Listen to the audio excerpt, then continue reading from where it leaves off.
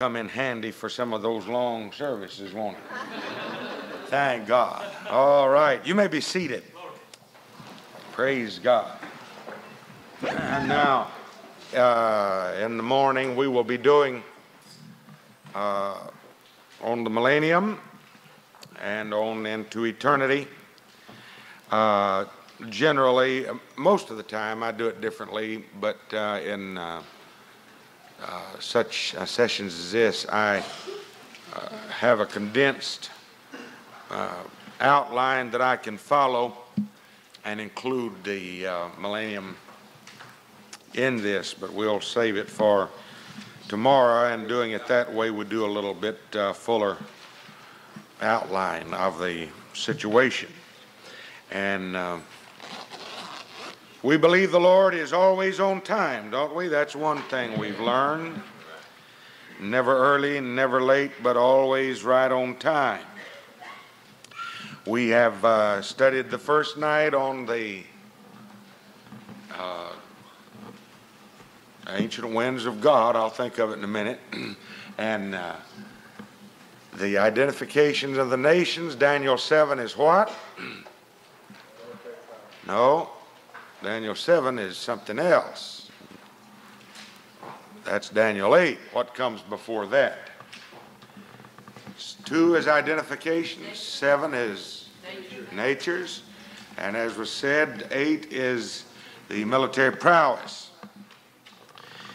Roman kingdom, of course, the legs of iron.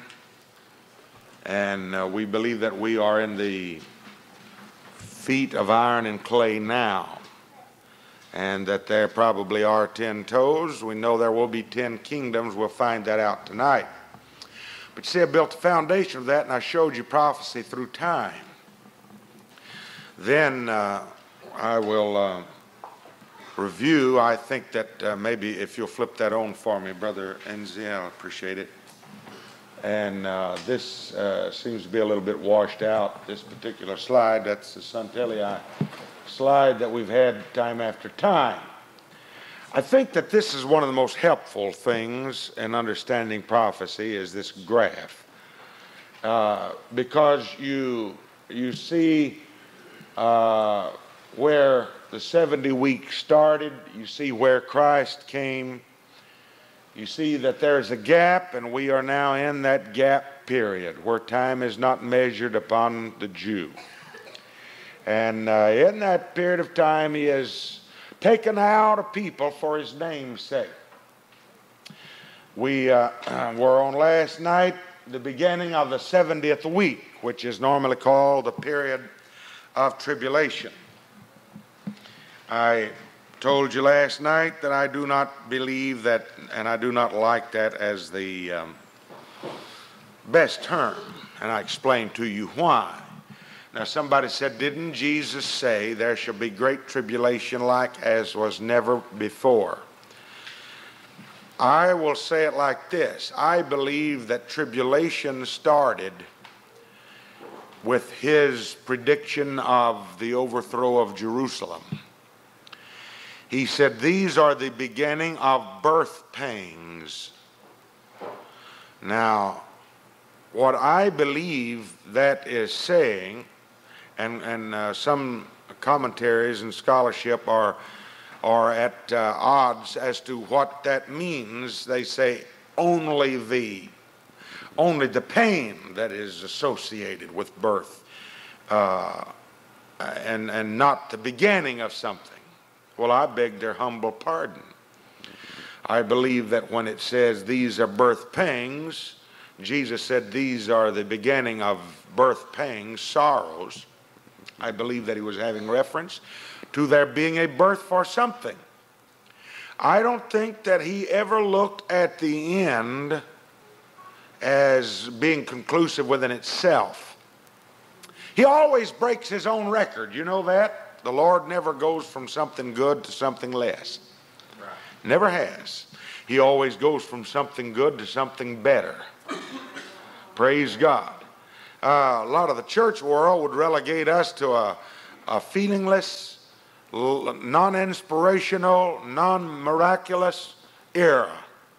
which would make it a less error, I don't care what you're saying, than what has preceded us. I don't believe that. I believe we go from grace to grace, and from one good thing to a better thing. And so I believe that tribulation actually started with Titus' overthrow of Jerusalem. You can't tell me when they skin a man alive and pour salt on him that that's not tribulation. I'd call that pressure, wouldn't you? That's what the word means. When you fry him alive on a huge grill, I'd say that's pressure. There's nothing that can be done to a man that hasn't been done to a man already.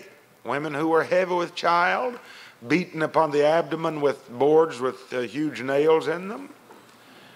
Water wheels, pulling out their tongues with hot pincers. On and on and on. That's what man can do you. That's pressure. I said that like a Frenchman. That's what man can do you. But what we're talking about, that last period of time, is not pressure, not what man can do, but from the beginning. It's the stars falling. It is cataclysmic changes in the earth, and man doesn't do that. That's God. And it's the wrath of God. I would like for you that are theology students, as well as everyone else, to remember that the rest of your life. I'd like for you to consider my proposition that I offer to you, that that's the wrath of God, and that it is not tribulation as just per the word. I believe there has been tribulation like the world has never seen, and it continued upon the Jews and will continue upon them. But what happens in this book of Revelations is the wrath of God. And I showed you when it started. If you remember that and make that distinction, you might want to learn the Greek word so that you can tell everybody about it. And that is pressure. The word tribulation is thlipsis. T-H-I-L-I-P-S-I-S. Thlipsis. That's pressure. And the word for wrath is orges, from which you get the word orgy. Orges, which is just unleashed passion. And this is the unleashed passion of God. Now then, so we're in the gap period. Somebody said, how will the 70 weeks start? How will it start? I'll cover that tonight, but I'll mention it now. I believe the rapture happens sometimes before it starts.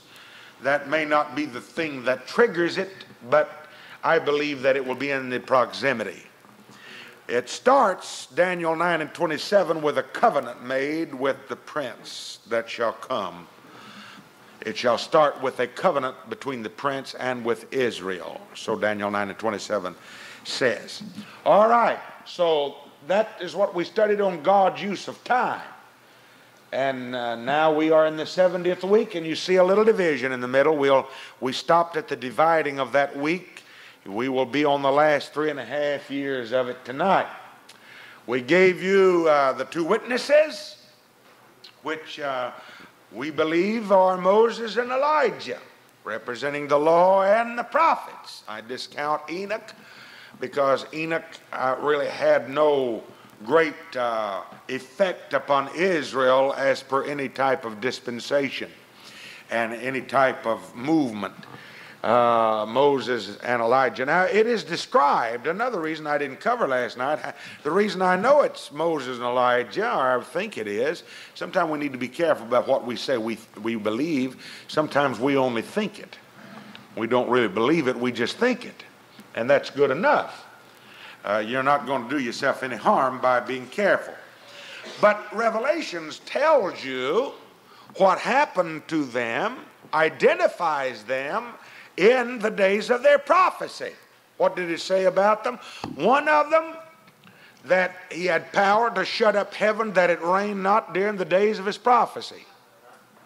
Well, that's Elijah. Now, that's what you call the hermeneutic approach. Is that a good word? I'm not talking bad. That's a good word, hermeneutic approach. It means allowing the Bible to explain itself. And I like to think that I am such a detail person. I like to make sure of something so well that you can imagine the quality of the hermeneutic approach would be to me. Then the next one, it says that he had the power to smite the earth with plagues as often as he will in the days of his prophecy. So that would be Moses, of course. And then those two appeared on the Mount of Transfiguration. So now they're going to turn the hearts of the people back to God. That's what God is wanting. In the 19th chapter of the book of Deuteronomy, it said in the last days that, and these are the last days. He tells us what will happen in the last days when you are in tribulation, that you are going to turn to me, and I am going to remember my covenants. So I think that may be something for us to appreciate. Maybe it's 4:19. Maybe I've got it backwards. Anyway, it is there. I can find it for you later. All right. Now, I am going to the middle of the book of Revelation. We are going to the 12th chapter. And in the 12th chapter, we are smack dab in the middle. That's good English, isn't it? In the middle of the book of Revelation. When you are in the 11th and 12th and 13th book, you are in the middle of the book of Revelation, and you're in the middle of the week. The Daniel 70th week. You have come to the middle of it. Just look, if you will, at 11 and 2. And the court which is without the temple leave out, measure it not, for it is given unto the Gentiles. I want you to notice that, please. Brother Enzi, we're hearing from a particular area that the times of the Gentiles is over. I would like to point, and it was in our Herald, pardon me, I shouldn't have said that, it was in one of our publications not long ago, that the times of the Gentiles was over. Turn to this 11th chapter and you'll read where that don't measure the outer court of that temple, because it is given unto the Gentiles. For the holy city shall be trodden down until for 42 more months. So for the last 42 months of so-called tribulation, Gentiles are still treading in that holy place. How can the times of the Gentiles be over with? You see what I mean? Everybody sees what I mean. Nod your head and shake a bush. All right. You may not hear that. You may not have heard that, but you will hear it. Read the 3rd verse. It tells you, I'll give power to my 2 witnesses, and they shall prophesy 1,260 days. That is 3.5 years. If you look at 12 and 6, you'll see again that there's 1,260 days. If you look in the 14th verse of the 12th chapter, you'll see a time and times and a half a time, which is 3.5 years. If you look in the 13th chapter and the 5th verse, you'll see that power was given unto the Antichrist, that he was to continue.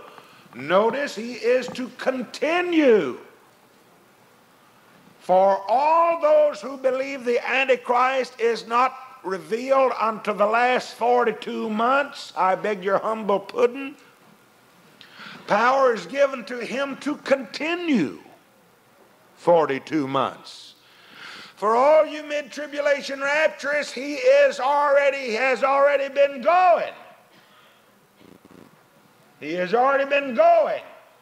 He is going to continue 42 months, which is at 3.5 years. So you can see in the 11th, 12th, 13th chapter, we are in the middle of the book. Now, I've called the 12th chapter the panorama of God and Israel. It is an overall view of the Jews and their relationship to God. And I want us to use the hermeneutic approach. Everybody say hermeneutic. Hermeneutic. Name one of your kids that. He go around and everybody call him hermeneutic. They think the ick is the middle name. I want it to be applied right here in this chapter, because we see the woman and the serpent again. Here's the woman and the serpent again, just like you had to start with. But all commentaries and everybody I've read after all agree that the woman is Israel in general. That is Israel in general, because she is described as having the 12 stars as a crown and so forth, and the moon and so on her feet, described in the Old Testament, so that she is identified in the New. I'll cover that now. These are the personage, and the serpent we know. All right? We let the Bible explain itself. We say the woman is Israel. Everybody agrees. Everybody knows who the serpent is. Everybody knows who the dragon is, the red dragon. I'll show you his picture in a minute. He's handsome. But when we get down to the man-child, we go wild. And everybody starts imagining it. Well, if you don't agree with me tonight, just be humble and let me talk since I have the floor. And then you can tell yours later, which is all right with me. We call the man-child, some of them say it's the church.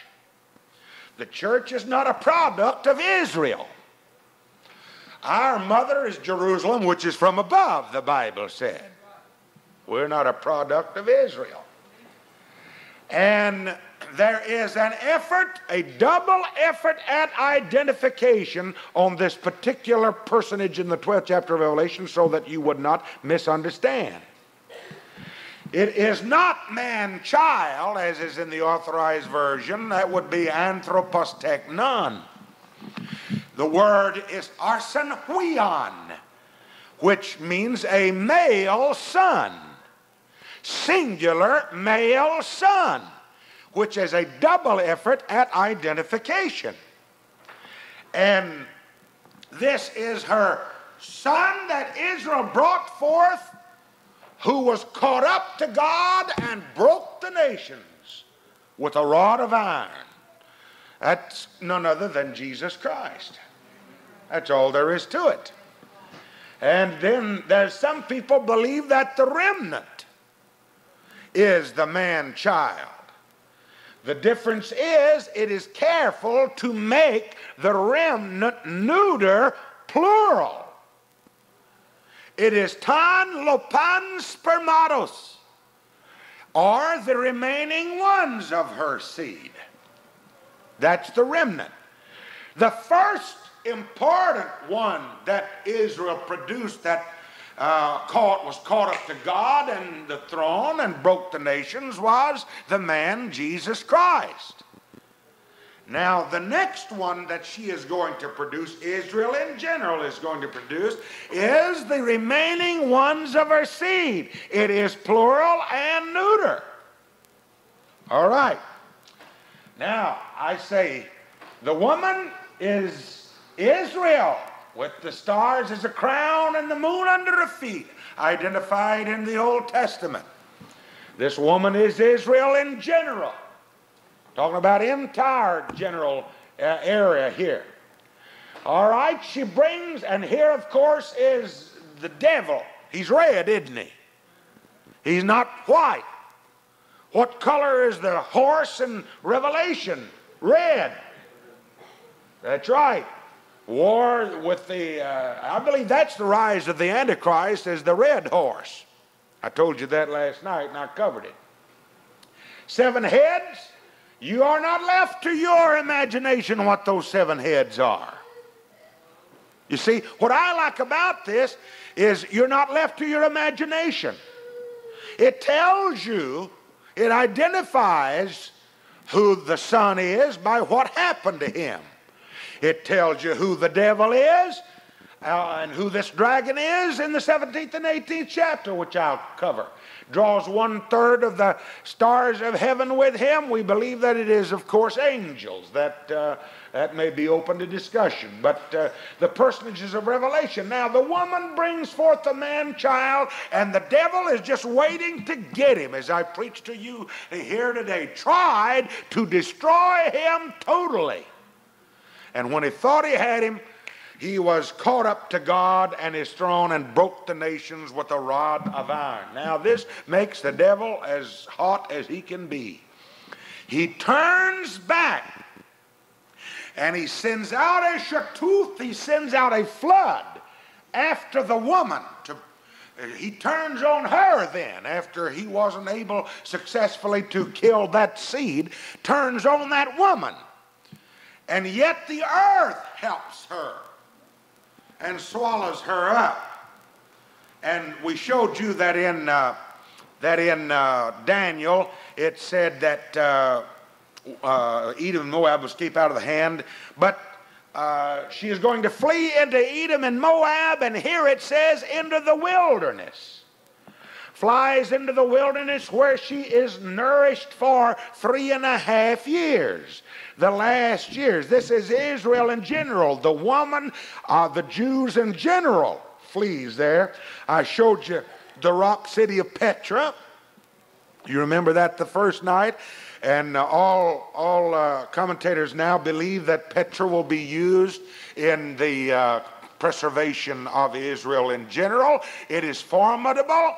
When the Romans tried to take it away from the Nabateans around the time of Christ, they could not do it, because there is a canyon about as wide as, well, more narrow than these pews, for over 1 mile long, sheer canyon walls on either side, and it was very easily defended. However, there is an aqueduct, or was an aqueduct, that ran along the wall of that canyon, which was the water source that came from Moses Spring, where the water still runs from that rock and flowed down through that aqueduct, down the canyon walls, down into Petra. The only way that the Romans could do was to break that aqueduct and to literally starve them out, because Petra is surrounded with sheer canyon walls. But I believe it is there where God will take the woman. See, she's fleeing into the wilderness. The man-child has been caught up. Somebody said, yeah, but you mean that's so quick? Yeah, this is a panoramic view. It's an overall view, and God is not particular about thousands of years. It's like one day to him. Is that what the Bible said? All right. So the woman in general. But now it makes him mad, and he turns after the woman, and she flees into the wilderness, and the Lord hides her for 3.5 years. That makes him mad. So he turns on the tan lopan spermatus. He turns on the remaining ones of her seed. And for some reason, the remnant, which I believe is the 144,000, does not escape. They do not escape. And I will explain it to you right now. I think I have it in sequence here. I've got the 144,000 in sequence. You've got them in the 7th chapter. They were sealed, and the word is phragizo. It means they are marked. It doesn't mean they're preserved like in a jar of pickles. It means that they are marked. The 7th chapter, the Lord picks out and marks those that will be that remnant of the end time. So they are marked. And I am sorry my young people left out one particular verse. There should be 5 things here. That's why that wasn't in there today. And that was a defective slide. I'm sorry I got the wrong one up there. But number 2 is in the 11th chapter, as I showed you, when the 2 witnesses are caught up to God, the remnant falls on their face. And they are converted and give glory to God. I know that's where they're converted, because the next time I see them, they're standing on Mount Zion. All right. I believe that they are overcome by the beast in the 13th chapter. It says there, and this throws a lot of people off, they read where that the Antichrist or the beast is given power to overcome the saints. And every time some people see the word saints, they think of church. And as I said today in answering questions, the book of Revelations is a new bottle for new wine. It has many, many allusions to the Old Testament and to the articles of the tabernacle and to the Old Testament worship, but at the same time including some of the New Testament, and joins both of them together. Saints is used in the Old Testament as well. You have to determine who those people are. They are not ecclesia, which is the church, but they are just simply saints, like are used in the Old Testament. And the word saints applies to the particular area that God is dealing with at the time. And so on, you might change those figures now if you will look at it as much as this is a defective slide. And it just hit me behind the head when I saw it. Number one, they are sealed in the 7th chapter. Number two, they are converted in the 11th chapter by the 2 witnesses. That's what God is really after. Why doesn't he end it all and just take us home to glory? Is because he has promised the Jews 7 different covenants that's got to be kept here. So he's got to convert them. So they're converted in the 11th chapter. Number 3, they are overcome by the beast in the 13th chapter. How do I know they are the ones that are killed? Because the last time I saw them, they were kneeling and were giving glory to God. All right? Now, I see them in the 14th chapter standing on Mount Zion, and they are before the throne of God. Last time I saw them, they were in Jerusalem on their knees. Now they're in glory before the throne. So I know they are the Haggai, which have been overcome by the beast. Then, in the 4th chapter, number 5 it is. What am I saying? I'm really goofing. They are given thrones to reign for 1,000 years. That's 24 through 6. All right? I think that should help you, that little sequence there of the 144,000. So if you will, please, the remnant, I believe, is the 144,000 of the 12 tribes of Israel. That is not the woman in general. That is the remnant, the remaining ones of her seed. Praise the Lord. Say praise the Lord. Praise the Lord. All right. We'll go a little farther. Now we come to the beast and battles. And I want to go to the 13th chapter.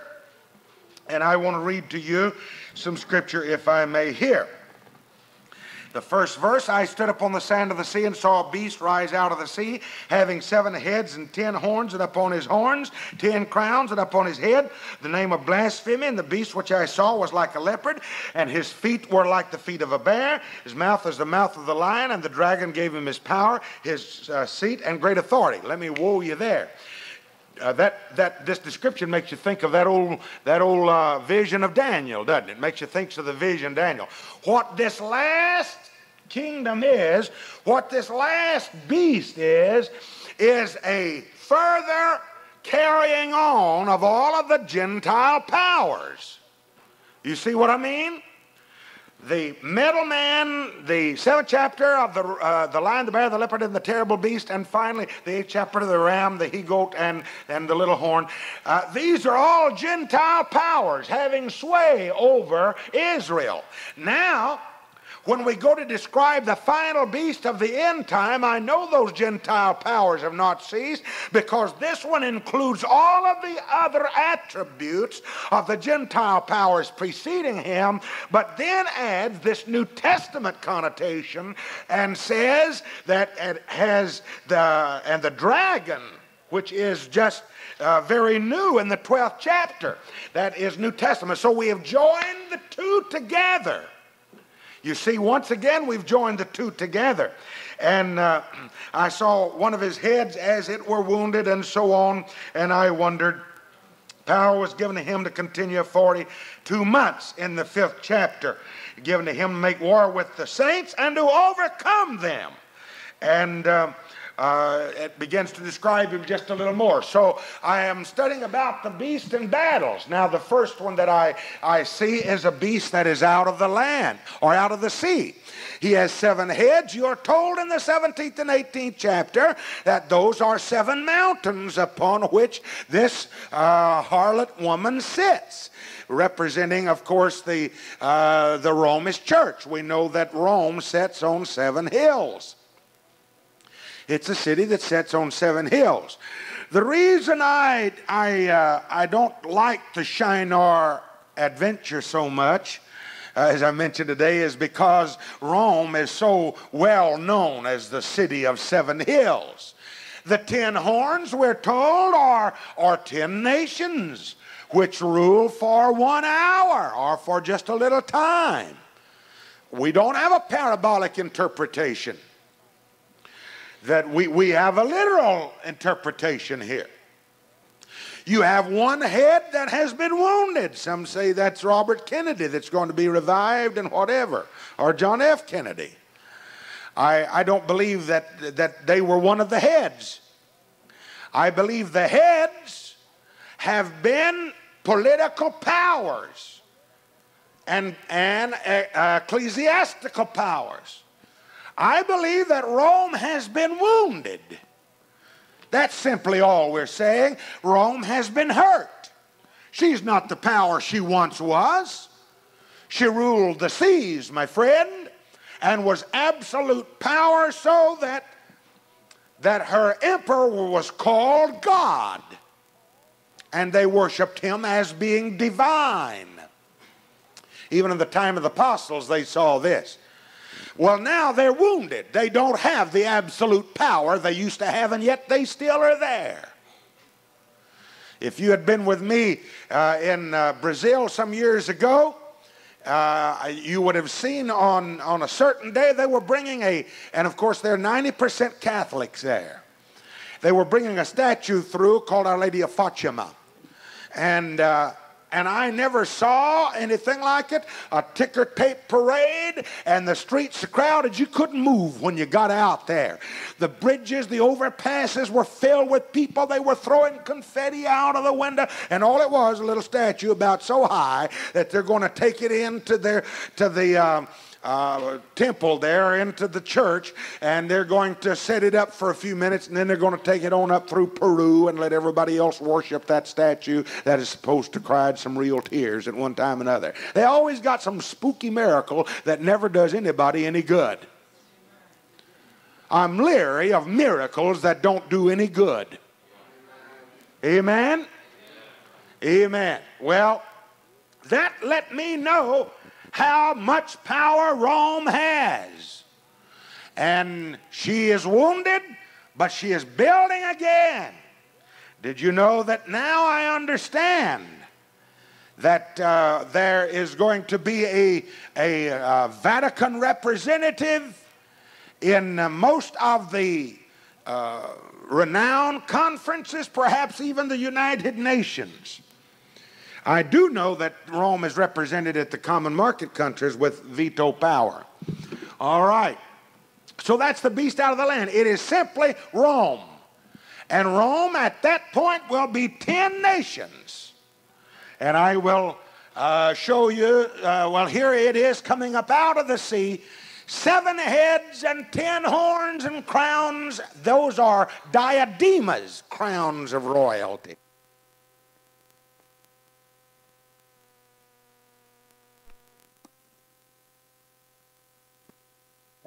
All right, now I have named here the common market countries, not 10 here, but now these may change.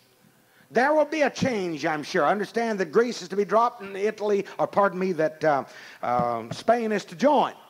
And anyway, at this particular time, Ireland, I believe it is. I forget which one. Ireland, Britain, Denmark, Netherlands, Belgium, West Germany, Luxembourg, France, and Italy. You now have 10 already. 10 are there now. That prophecy is fulfilled.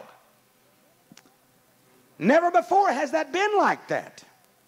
Never before have we had that. Out in front of the Common Market country tonight, 10 flags are waving, representing those 10 nations. Did you know that there's one flagpole that does not have one on it, and that is their representative and their ambassador or president or whatever you want to call it. I hate to be here when he gets a flag. Amen?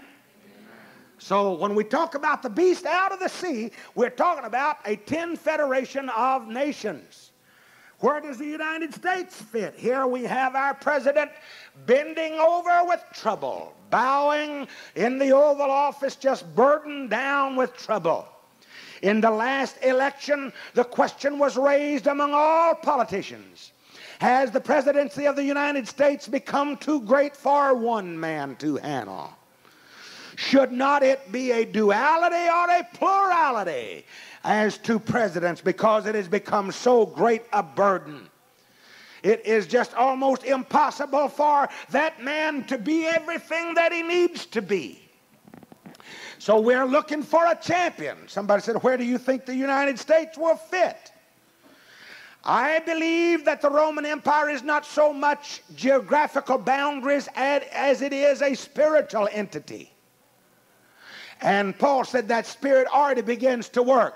I personally believe that those countries that are heavily Romish dominated will be aligned with this bestial system of the end time. And you and I are very definitely Roman dominated.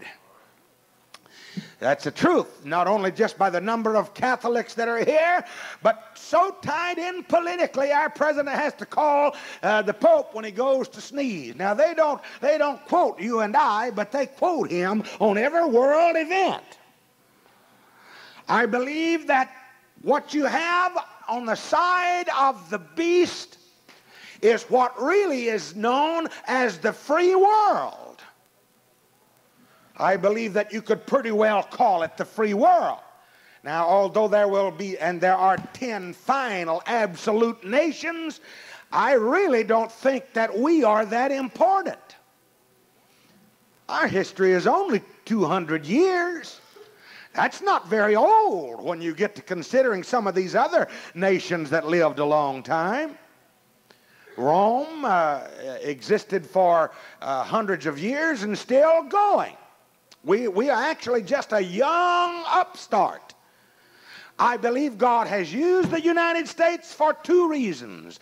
He has used it to incubate the New Testament church of the end time and to nourish that church and spread the gospel.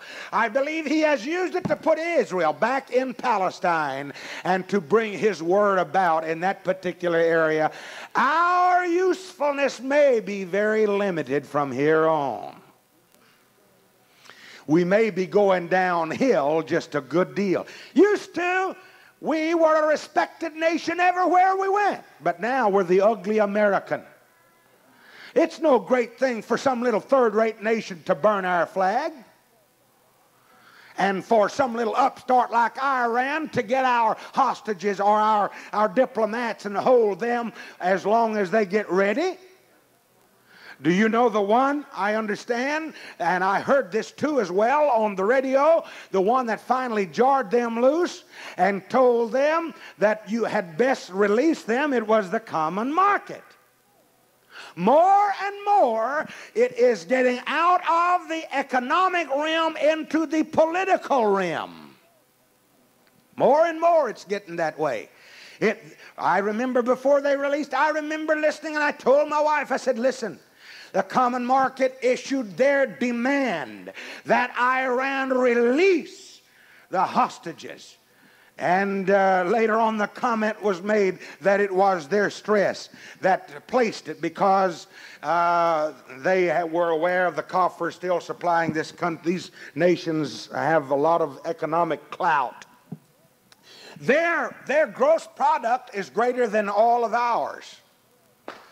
Their combined wealth is greater than ours. We're needing our allies like we've never needed them before. We've got to have them. The first thing Carter did when he became president was go to the European Common Market and seek closer cooperation. We are a member of 16 world organizations right now with them. And a treaty is going to be made between this bestial system and Israel of the last time. So I believe America is important only as we relate to supply these 10 nations that form that federation of the end time. Now, I read of a beast that comes up out of the sea in the 11th chapter, or the 11th verse. It says, I beheld another beast coming up out of the earth, and he had 2 horns like a lamb, and he spake as a dragon. Now, as I read tonight, I want you to watch the emphasis that I give, all right? He exercises all the power of the first beast before him, and causeth the earth and them which dwell therein to worship the first beast, whose deadly wound was healed. He doeth wonders so that he maketh fire to come down from heaven on the earth in the sight of men, and deceiveth them that dwell on the earth by the means of those miracles which he had power to do in the sight of the beast, saying to them that dwell on the earth that they should make an image to the beast that had the wound and did live. And he had power to give life unto the image of the beast, that the image of the beast should both speak, cause that as many was not worship the image of the beast, that it should be killed. And he causeth all, both small and great, rich and poor, free and bond, to receive a mark in their right hand and in their forehead, so that no man might buy nor sell, save he that had the mark, or the name of the beast, or the number of his name. Here is wisdom. Let him that hath understanding count the number of the beast, for it is the number of a man. His number is 666. All right? Did you get the way I was emphasizing the reading? I emphasized the first beast. Everything that he does here is for the first beast. He is a representative of the first beast. He does signs and wonders for the first beast. He makes an image of the first beast. That first beast is the real power. And I use that quote in sense. This representative only is powerful as he is able to give power unto this beast, and whatever he can do as an ambassador. Now, somebody said, do you believe it will be a man? It is the number of a man, but the way he is described in the Bible, something about him is different and something is supernatural. All right. Now, I want to talk about the mark that he has given in just a little bit. Well, I'll do it now. I'll tell you what a student of Polycarp, who was a student of John, said about 666. Did you get what I said? Irenaeus, who was a student of Polycarp, who was a student of John, said that 666 is the numerical equivalent of the Greek word Latinos, which means Latin kingdom. And that's exactly what we're saying, that it is Rome, for that is the Latin kingdom. Latin is the official language and was the official language of Rome. All right? So Latin kingdom, and that Latin kingdom spreads throughout Europe and all through the Americas. Not Arabic, not Semitic, not any of the other connected ones, but it is Latin kingdom. Now, I believe that is true. I believe 666 is the number of Latin kingdom. I accept that, inasmuch as is a grand student of John. Now, it is the number of a man. It says, and 6 is the number of a man. He was made on the 6th day. And I don't care how many times he multiplies that, man will never be 7. He'll always be just 6. He'll never be perfect. Never be perfect. Not in this world he won't be. I don't believe man can make himself perfect. But it is the number of a man. And that number is 666. Now, it will be in your hand and in your forehead, and you will not be able to buy nor sell unless you have that mark. Now it says all poor and free and poor and rich, all receive that mark. You might get that with a qualification that Russia and Gog and Magog are not going to take it. That's what they're going to fight against. But you and I, who will be dominated by it, would have to take that mark to buy and sell.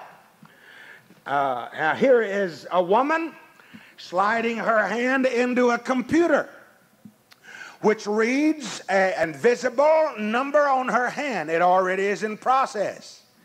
And in a picos of a second, it can be relayed to whatever checkpoint needs to be. If you're in a grocery store, sack full of groceries, you go up to the checkout stand. They tell you you don't have enough money in your particular account, and you have to go take some of it back.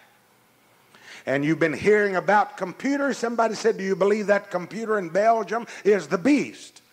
No, I believe that the beast is going to be a supernatural individual. It says, well, he has life, give power to the image of the beast. That's the image of the beast. This man has power that this image he can make it have life and move. He has supernatural power.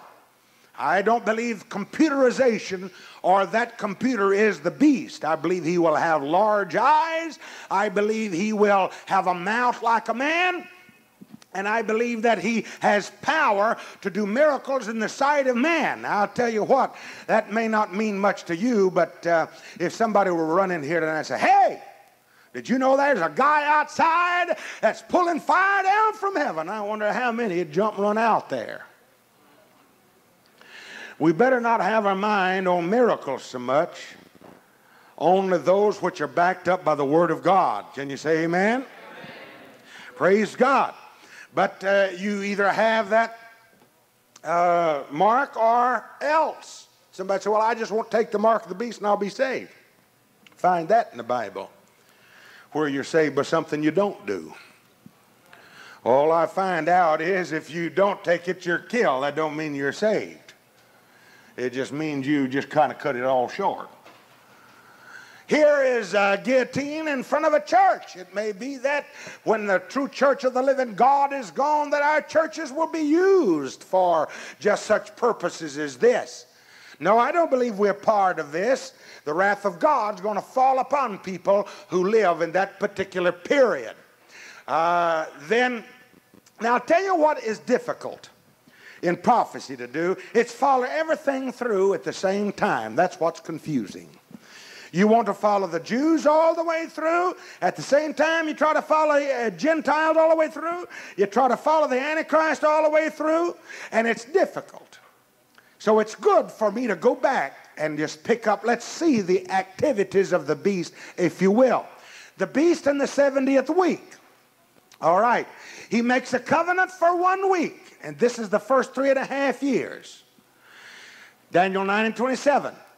He battles the king of the north and south, which is Russia and Egypt. Daniel 11:40 and Ezekiel 38. He defeats them, the same scriptures. This is what he is doing in the first 3.5 years. After the first 3.5 years, he enters Jerusalem, Daniel 11:41. He sets up his palace in the glorious mountain, Daniel 11:45. He demands worship, Revelations 13:15. He overcomes the 2 witnesses and the remnant. And the last thing he does is battle with the armies of the east, Daniel 11:44 and Revelations 15:12. Now, somebody said, why do we have in the book of Revelations not 7 years mentioned, but only 42 months or 3.5 years, or 1,260 days? Because I told you, the Lord says that I'm going to cut out time upon thy people and the holy city. Up to this point, the Antichrist has not been in the holy city. He has made a covenant and has with the Jewish people, But the complete thing has not been done because it must be upon the city as well. And when he whips these countries, which I shall describe in a moment, that come against him, then he enters into Jerusalem, and you start counting then the last half of that week upon him, because now he not only has power over the people, but he is in the city itself. Do you understand what I'm saying? All right, he is in the city itself. And another thing is, what are you going to do with the first half of Revelations? You don't talk about 42 months until you get in the middle of the week, in the middle of the book. What about the first half? What about the scripture that says he is going to continue for 42 months? That tells me that he has been going before that. All that has happened is that he has made a covenant. He has protected Israel. He has defeated her enemies. And now he marches into Jerusalem. And when both of those parts of that covenant is upon him, then you measure 42 months, and that's in the middle of the week. I think that should be very clear to you. And if anybody asks you why you only find 3.5 years, it is not because that's all tribulation is going to be. I find where he continues. He's already been introduced. He's already been fighting for the first half of it. It's just now he says, okay, boys, I whipped them for you. Now I want you to get down and worship me. And he marches into Jerusalem and sets up his temple in the glorious mountain. Let us identify the nations that are with him in Ezekiel 38. Let's identify them. Rosh is Russia. In the Septuagint, I explained to you, the Septuagint is a Greek a translation of the Old Testament 200 years before Christ. It is the Bible that Paul used mostly, Greek translation. And it does not say Gog there, it says Rosh, which is Russia. Now I'm going to give you some authorities. Don't read the rest of it, just listen to me for a moment. I'm going to give you some authorities for this fact. All right, Magog was the second son of Japheth. Did you know that? Magog was the second son of Japheth, Genesis 10 and 1, 2. One of the three sons of Noah. Before the dawn of secular history, his descendants seem to have inhabited exclusively the region of the Caucasus and of northern Armenia. It is interesting to note that the word Caucasus, which there are Caucasus mountains that divide Russia from Afghanistan and so on, that means Gog's fort. All right?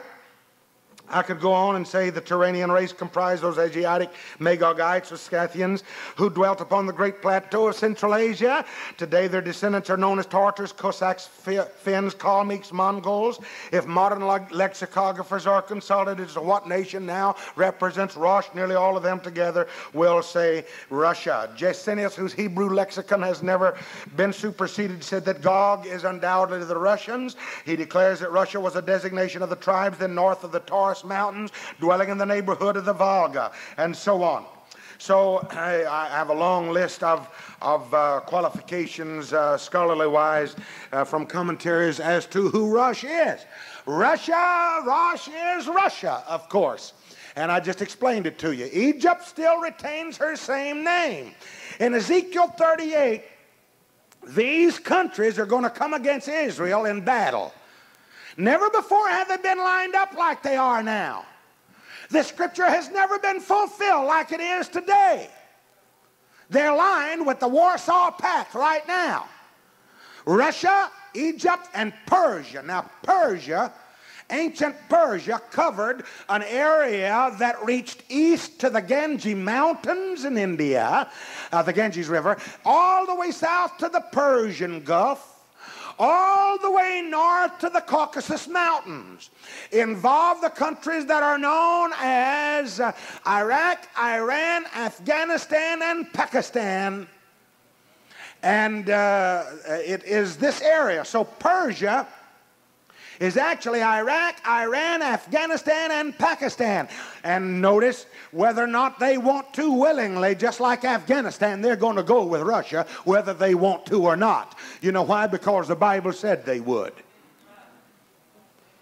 I was interviewed on Harvest Time broadcast. I don't know whether any of you heard it or remember it, about the time of the Afghanistan invasion.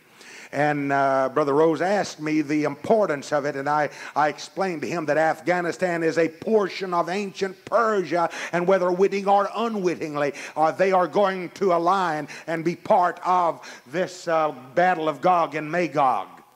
All right. Ethiopia, for the bigger part of the times that is used in Scripture, does not refer to a portion of Africa, but refers to Saudi Arabia. And Libya still has the same name. She's already an ally of Russia. All right, Gomer is Germany, divided by the Rhine. Isn't that strange? Togomar is Turkey. And Turkey was in our ballpark until here recently.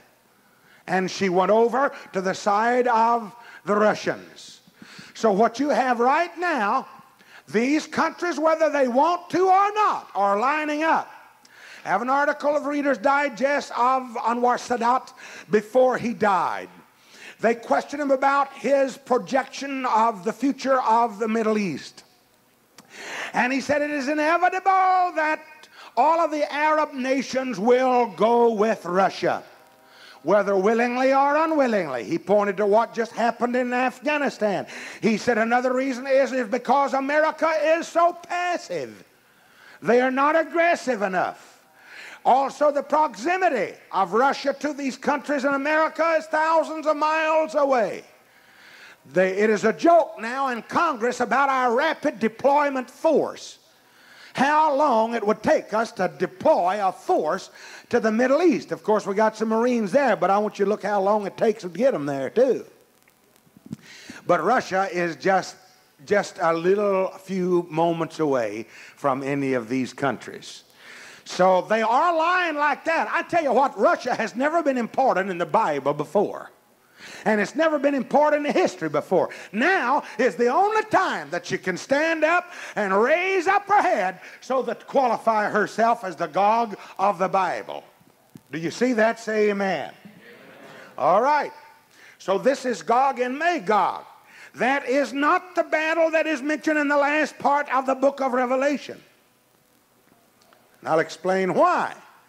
Because in this battle, there is 1/6 left of them.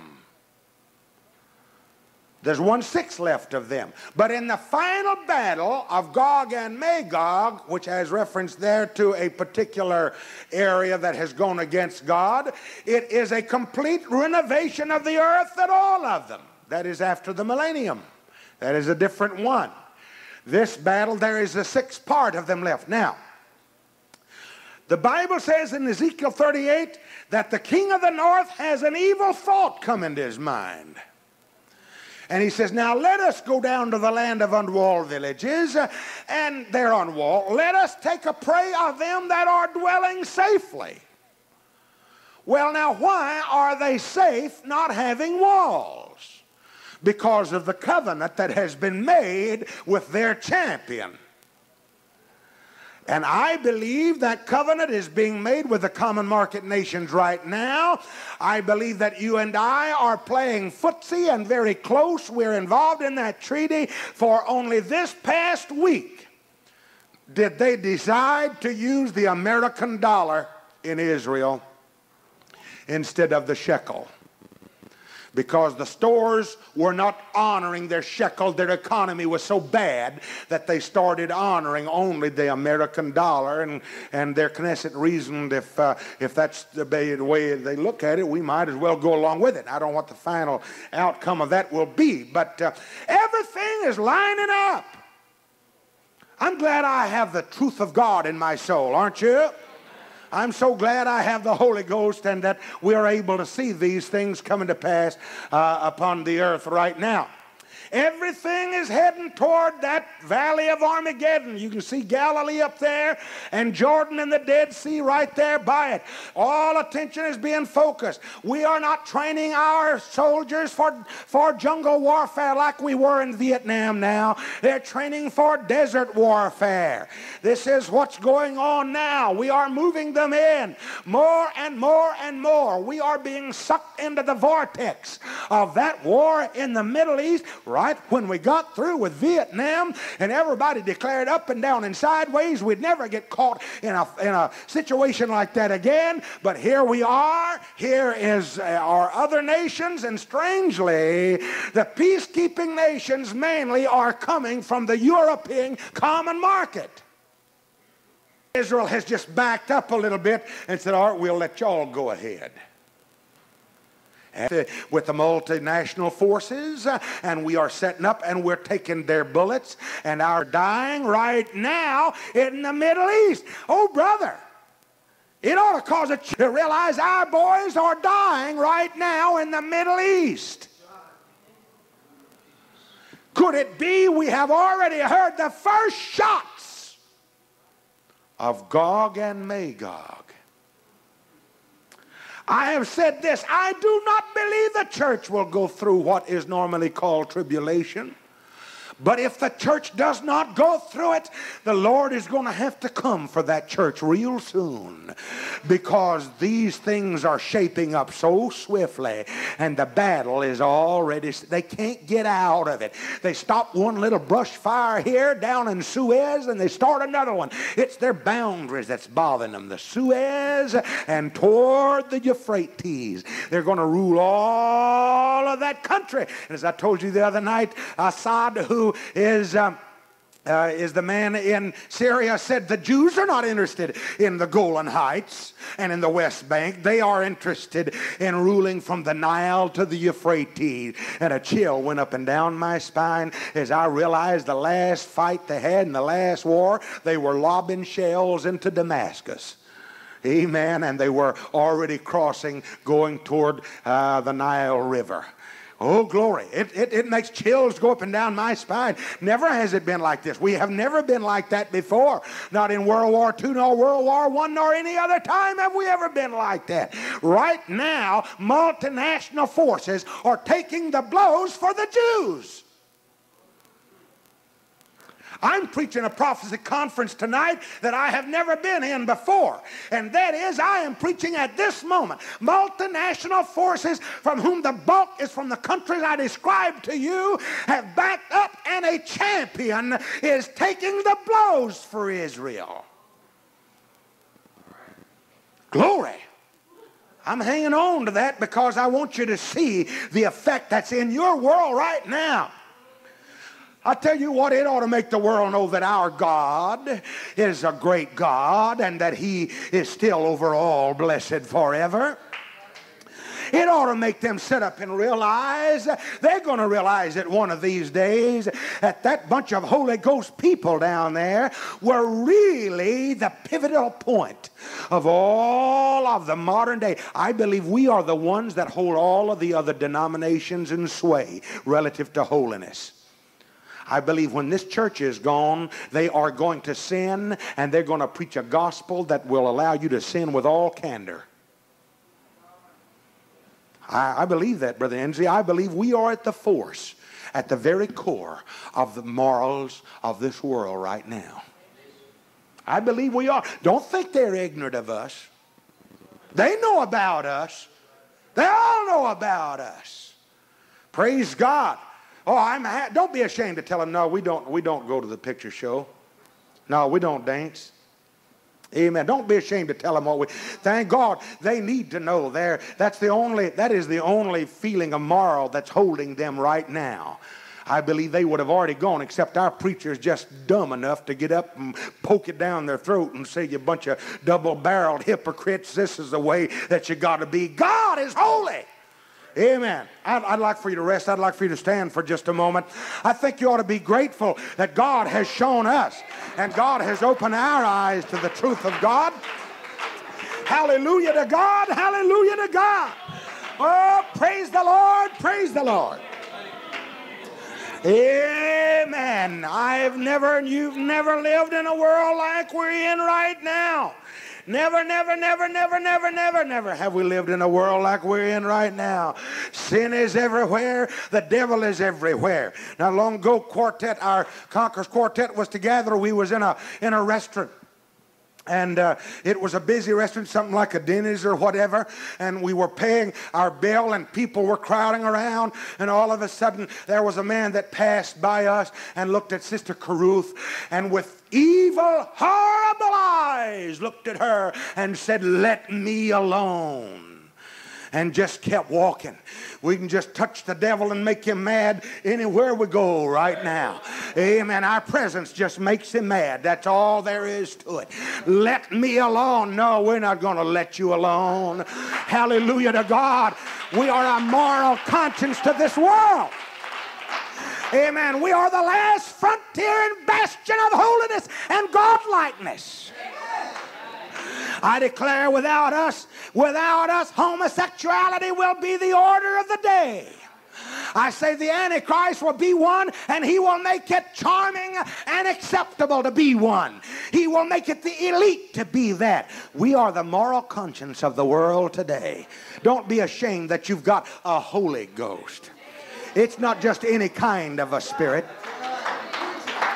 Somebody said, "Why don't you say Holy Spirit like some of our preachers are doing now?" They're switching to spirit. I'll tell you why. Spirit is ambiguous.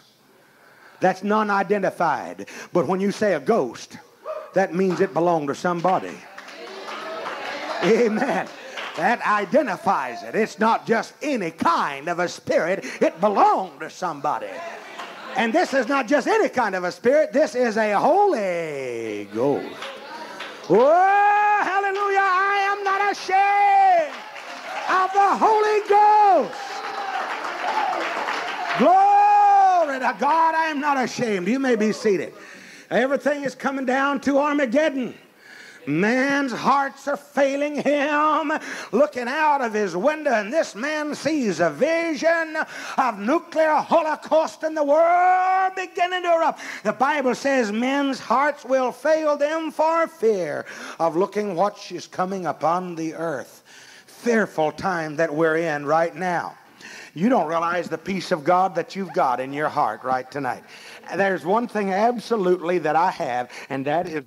Please like, comment, and subscribe.